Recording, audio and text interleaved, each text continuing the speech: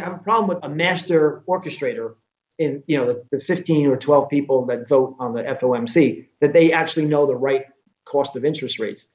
They don't, and they cause massive problems in the economy.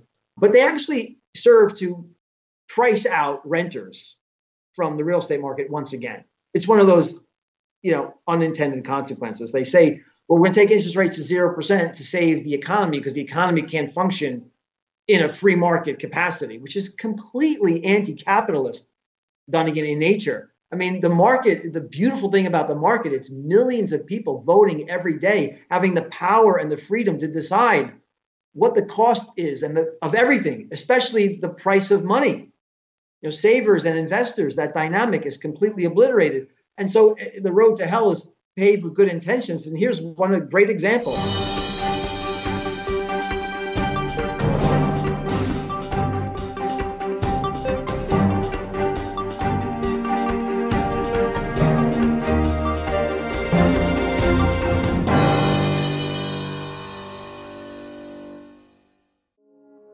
Some people call maple syrup liquid gold, and they think that putting it on pancakes and waffles is an idea that's pure gold.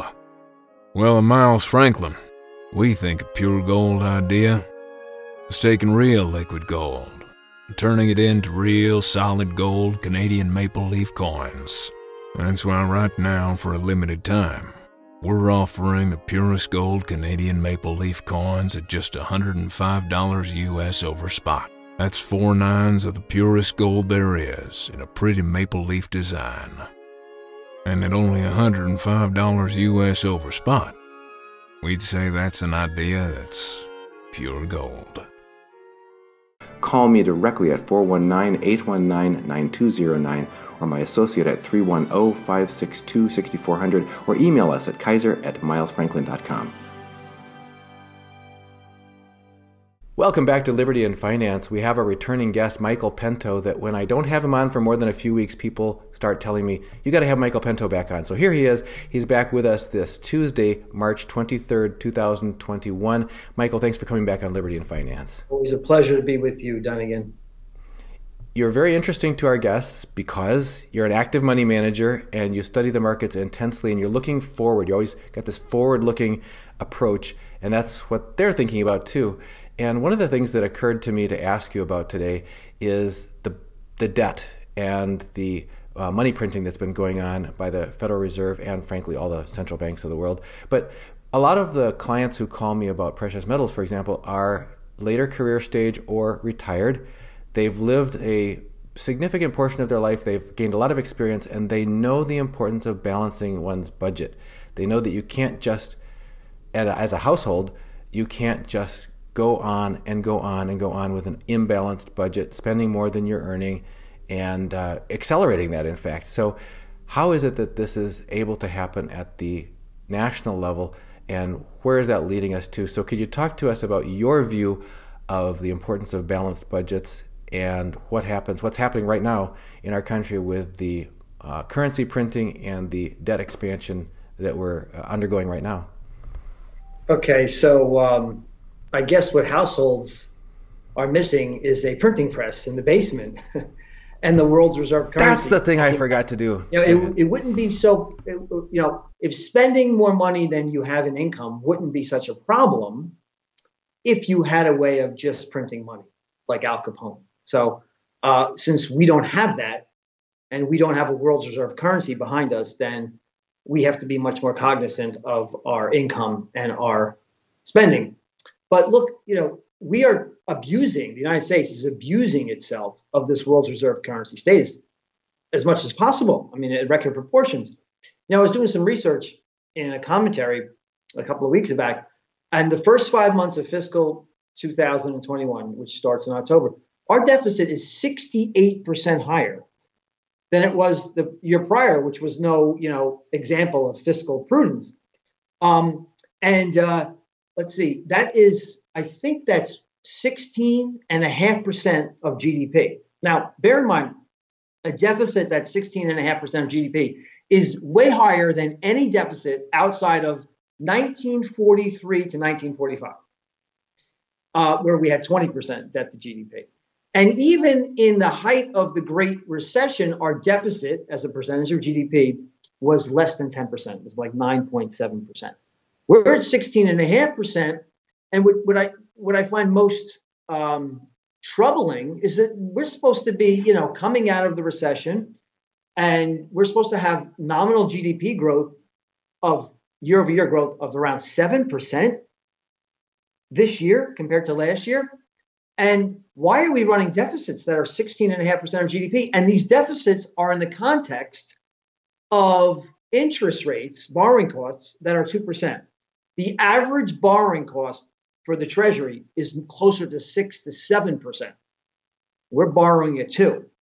And if we're borrowing at 2%, and their deficits are much higher than any other time in history outside of those 3 years in World War II, end of World War II. What's going to happen when interest rates normalize?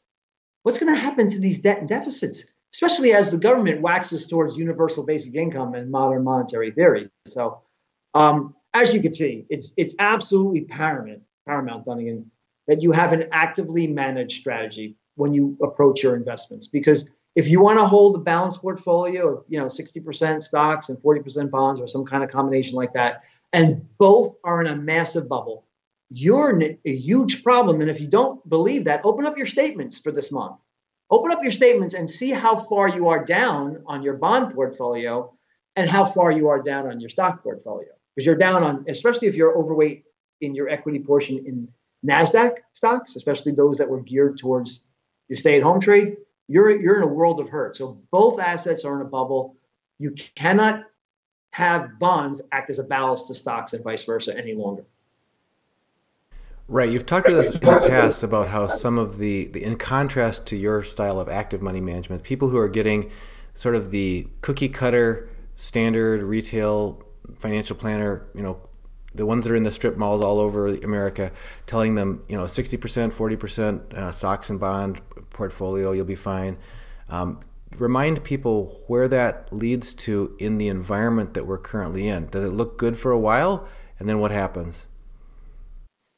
I'm having my phone is ringing off the hook here, to be honest with you. And I think the epiphany reached sort of in the year 2018, 2019, was that our government, and indeed all the governments in the developed world, don't have a viable plan for the economy or for markets. So, let's look at the Great Recession. Took interest rates to 0%, supposed to be a once in a lifetime occurrence. Then we're going to normalize quickly out of that. I think we took 7 or 8 years to get above 1% on the Fed funds rate. And so you're talking about a decade after the Great Recession started, the economy and the markets blew up again in 2018. You remember the taper tantrum? You remember that was in 2013. But if you remember the quantitative tightening tantrum, you remember that we raised interest rates to 2.5% on the Fed funds rate, and the economy fell apart and the stock market fell apart. So I think people understood, especially now after the COVID crisis, that the government has no viable plan. Their only plan is lower interest rates, borrow a ton of debt, print up a ton of money. Don't forget that number is $6 trillion of borrowing and printing from March 2020 to March 2021. $6 trillion of stimulus, $5 trillion of which will be printed by the end of this year. $5 trillion printed. So print a bunch of money, borrow a bunch of money, send asset bubbles to the moon, and then they tried to tell us, Dunnigan, that they're in control and they can ease themselves, extricate themselves out of this mess. And they can't. It's blatantly obvious that they cannot do that. And perfect example is how we started this interview. If you took interest rates back to normal, we would be paying 35% of our debt. Our deficit, our annual deficits would equal 35% of GDP. I mean, that's something that not even the most banana-like republic could endure, So it's not going to work. It's not sustainable. And you're going to have to trade these deflationary booms and deflationary busts and inflationary booms correctly. That's absolutely paramount. We have a question here about booms and busts. Dr. Vaughn's Life Investing says, do you see the market to continue to be inflated up, or will a real estate bubble burst and bring it all down before the end of this year? Okay, so you'll give me a little time to answer this question. Absolutely. I hope, because it's a long answer. So maybe you are aware, my clients certainly are aware, that we are investing right now in Pento Portfolio Strategies for an inflationary cycle, a boom cycle to occur. The year-over-year growth rates that will be announced in May. So the April year-over-year growth rates, those base effects that will be adding into the picture come April and announced in May, retail sales, non-farm payrolls, GDP, any economic indicator, consumer prices, will be absolutely booming in that April-May timeframe.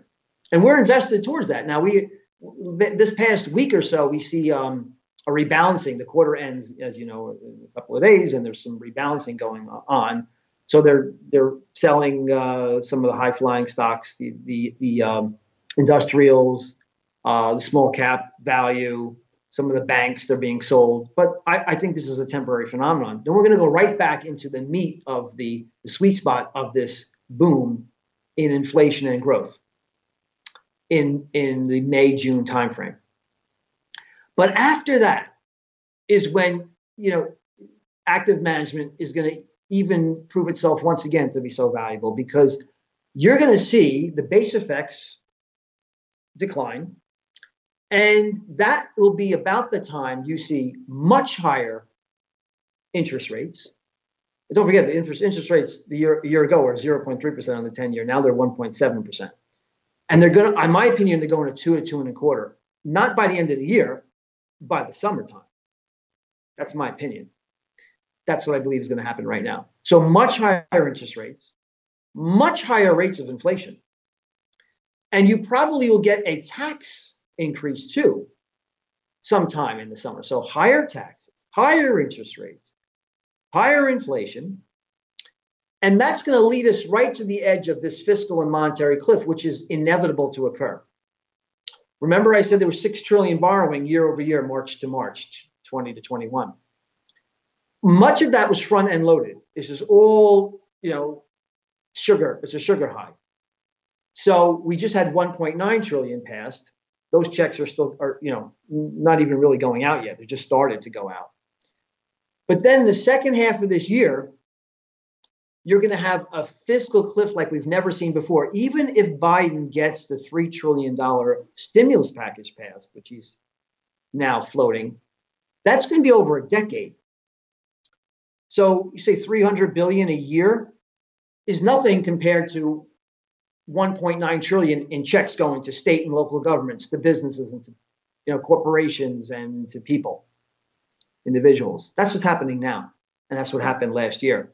So there's a big trenchant gap, fiscally speaking, but it's also going to occur right about that same time, where we're going to hear the announcement from the Fed that, hey, once again, we were successful. Don't worry about QT. It's like watching paint dry. Don't worry about raising rates. Don't worry about anything, because the economy is now healed and on a self-sustained path.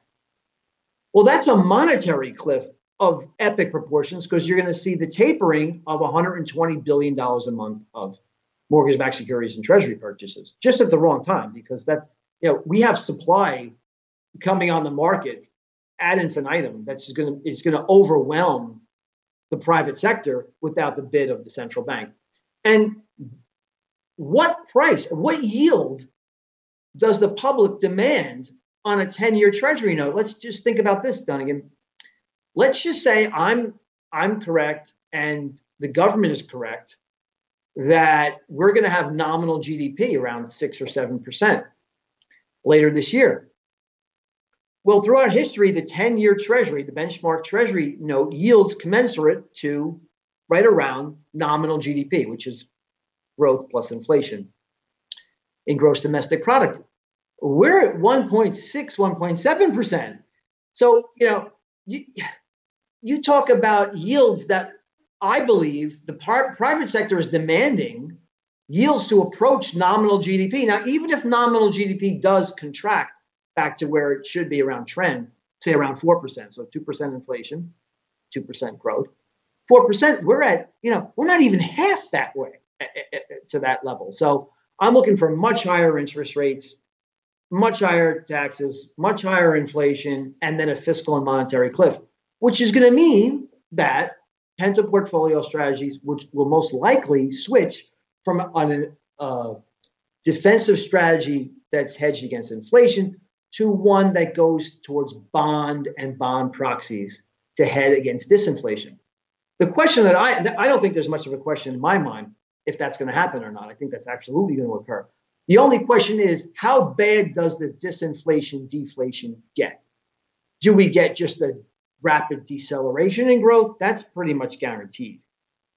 But does it decline to the point where we hit a recession/depression where, you can own gold, big buyer of gold second half of this year, big buyer of bonds and bond proxies second half of this year. But does the deflation and recession cause a liquidity crisis, which will cause you to exit gold, which will cause you to buy only short-term treasuries, only go long the dollar, and go short the market? That's a big question. You have to watch credit markets very closely for that.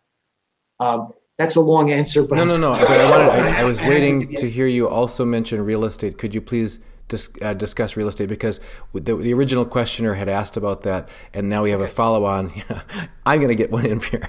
A follow-on from Phil Aubrey, who says, what does Mike see for real estate by the end of the year? Does he think the Fed will be able to keep their promises of lower interest rates for longer? You've already touched on the interest rate portion, but talk about the impacts on the real estate market. So scenario one, which is the base case, that we just get a deceleration in growth, which would be great for bond and bond proxies, also be wonderful for real estate REITs to own.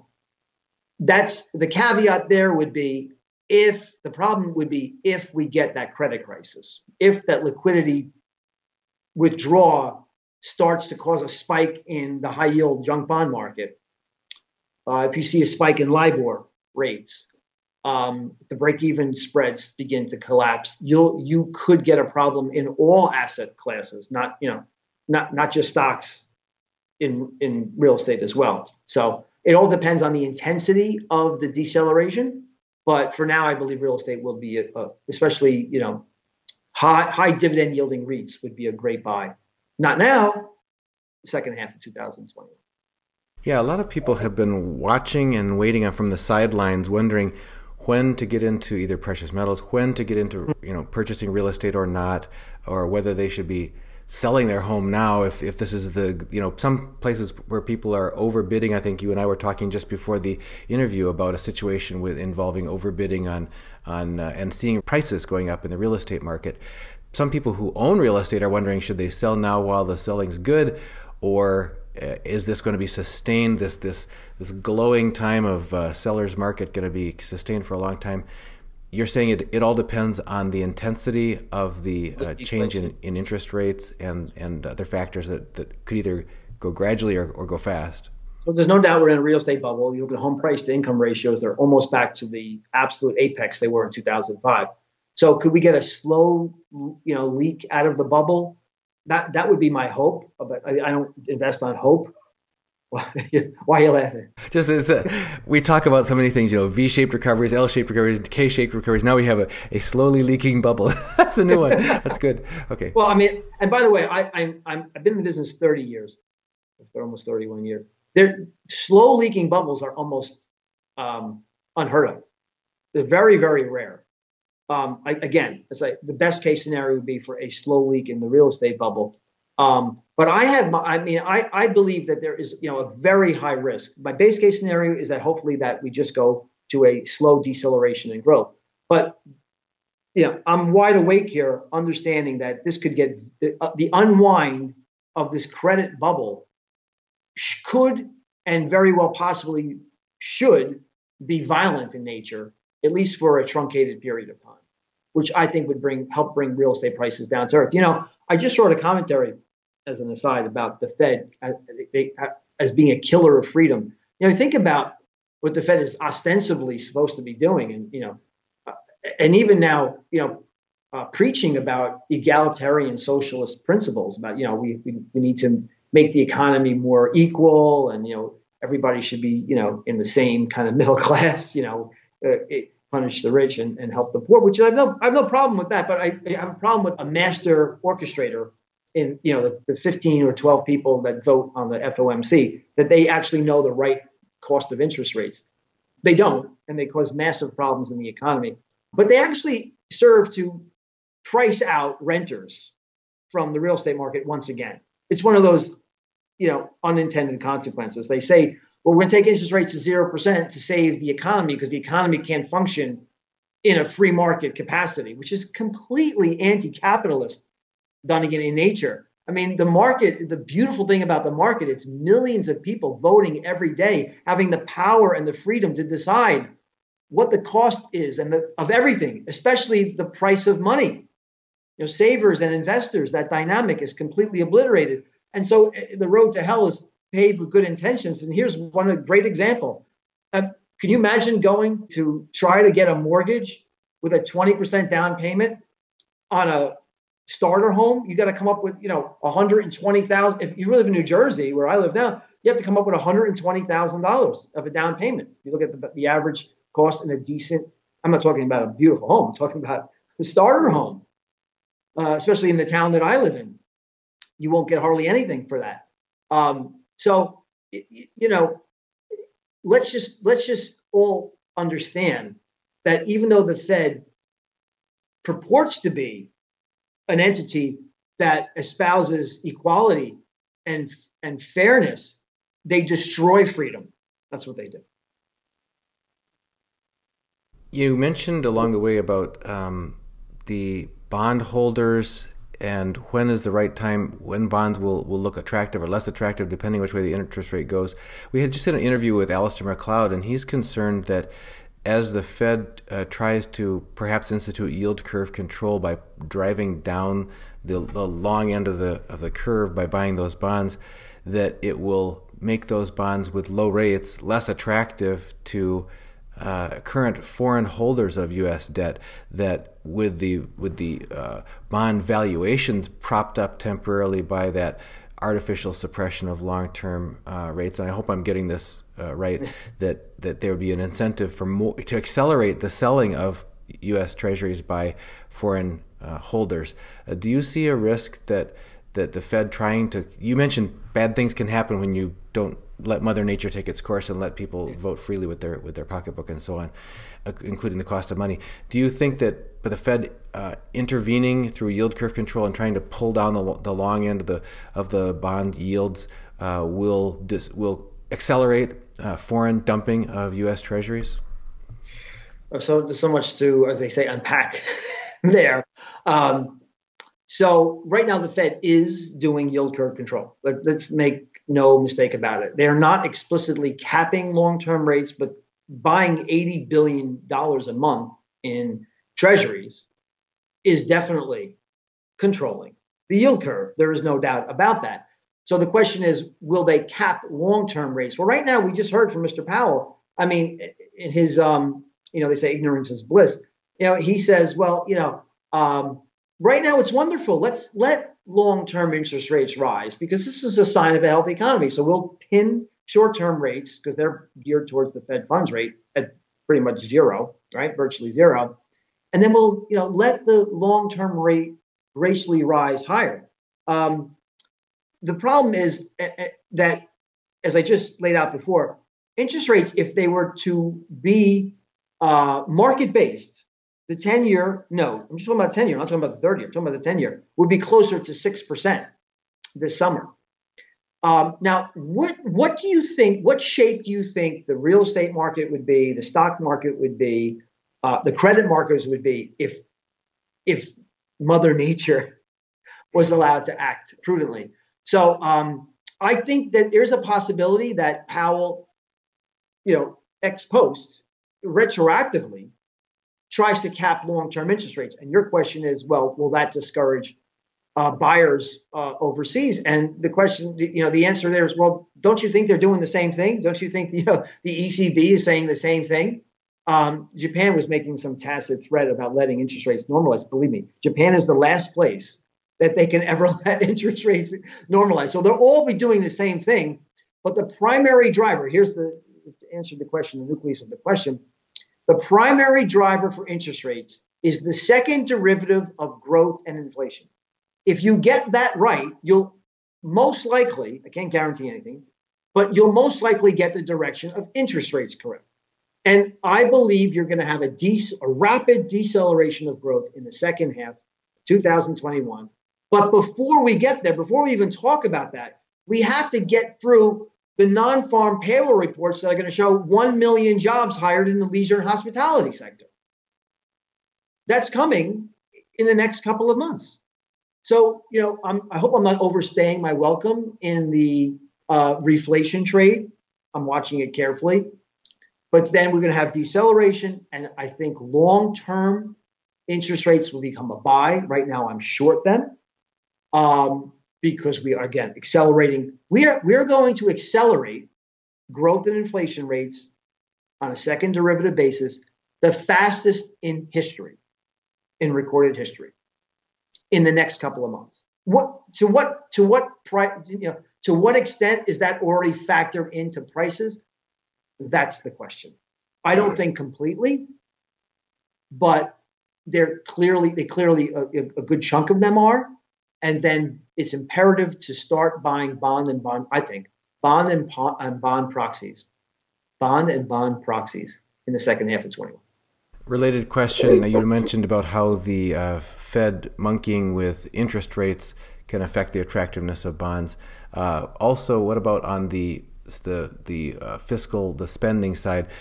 Jeff Barber says, would Michael think that what will happen in terms of foreign entities dumping treasuries if the Biden $3 trillion next stimulus passes Congress? So it's this spending aspect too that you were addressing that earlier. Yeah. Mm-hmm. So that's part of the reason why I am still short bonds. I mean, I don't think it's going to pass until the probably June timeframe.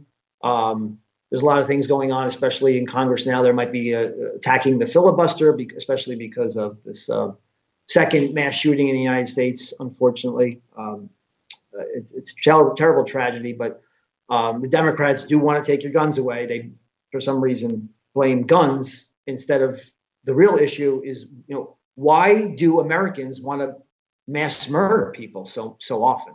That's the real question. I don't want to get off on too much of a tangent, but that would be my way of addressing the problem. But the filibuster, they can break the filibuster, just make it a 50-50 decision. They can probably, ban your AR-15s. So that's probably going to take a lot of oxygen out of the room in the short term. I think probably early summer is when we can get the $3 trillion passed.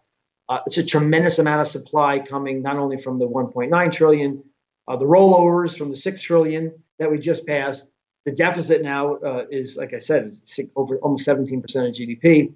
You've got $37 trillion national debt.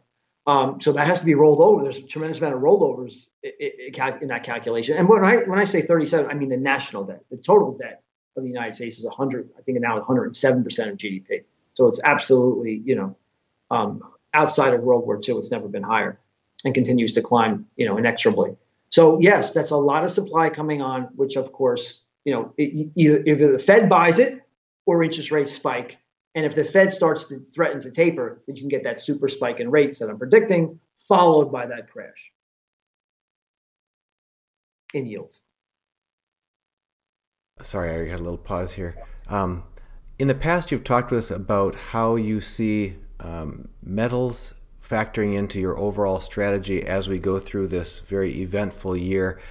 Can you update us on your latest thinking so that people can know your mind and your approach and your philosophy around how metals factor into, I guess, a part of people's investment portfolio ever and in any situation, and specifically at this time? So everybody should know that I sold the miners in the fall of 2020. I sold very early this year all of in the portfolio, not personally, in the portfolio, the physical metal, because the prediction, which then was a prediction back then, but then came to fruition, that real interest rates would be rising and rising quickly. So the paramount calculation when you want to decide if you should overweight gold in your portfolio, I'm not talking about that 5% physical gold that I recommend that everybody have just as a store of wealth, and you give that to your progeny. So you have to determine what is going to be the direction of real interest rates. And if nominal interest rates are rising faster than inflation, then you will get a rise in real interest rates. And that was the be all and end all of the calculation. And I think in the gold market, a lot of people get it wrong, and they start thinking about, well, what about the dollar, which is, by the way, a crowded short right now.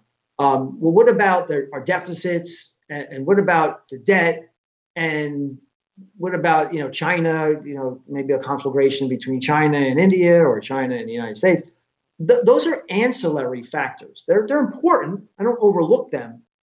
But the primary determinant of what to do with precious metals is to determine the direction of real interest rates, which are still in the process of rising, but should begin to fall in the second half of 2021 as the fiscal and monetary cliff hit. Isn't that counterintuitive to a lot of people could say, well, wait a second, the QE is $120 billion a month. Why the heck are you, that's why you should buy gold? No, because growth is accelerating as well as inflation. And that brings nominal rates higher faster than the rate of inflation.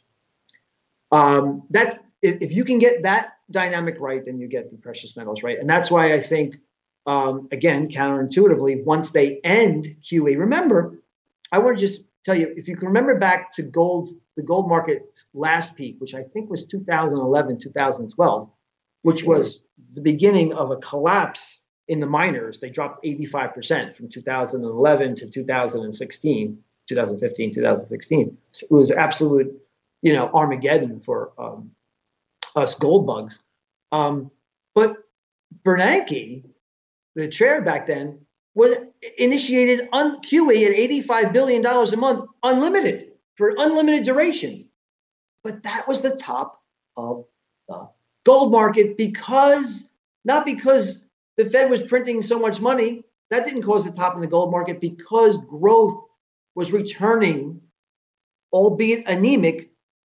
The big problem with growth, which was in the wake of the Great Recession, was starting to come to an end. And we had several years of anemic growth, and deficits came down sharply. So that is the dynamic you have to look for. And if you get that right, you'll get the precious metals right. So it's all about watching the real interest rate and watching for the relative growth versus inflation. It's challenging for most people, because what numbers do they trust for inflation? Can you talk to us about how people should keep an eye? What numbers do you trust for watching I use the 5-year forward break-even spread as the proxy of what the market is, not what Mr. Powell says inflation is. I look at what the market believes inflation is headed. Give us that again. Where can people find that? 5-year forward break-even spread. You can look at break-even spreads, and if you Google that, you'll find it. One of my factors in the 20-point IDEC model, inflation, deflation, economic cycle model, is break-even spread. So if you look at that, that's your calculation for inflation, and if you can easily find out what the 10-year note's doing, but you have to also predict where the 10-year note's going to go, and if you get those two things right, you'll find that you'll get the real interest rate correct. And I think that in the second half of the year, you'll see nominal rates fall faster than the rate of inflation starts to decline. Real interest rates fall. There you go. And you buy gold. And by the way, some of these miners have really cleaned up their balance sheets. I can't wait to get back in them. It'd be a wonderful time to buy some of these miners. It's just not the right time yet. I'm sure a lot of people listening to this say, well, I have no idea what I'm talking about. But go back to what I said, and then watch what happened, and then maybe I have a point. It all depends on your primary purpose of investing. Do you want to be philosophically correct and lose money, or do you want to make money in every cycle? Well, I run this RIA like it's an SMA, separately managed account, but I run it like a hedge fund. So I'm actively trading. I just want to every day I ask myself, where is the money best treated today? That's it. That's the end of the conversation, the beginning and end of it.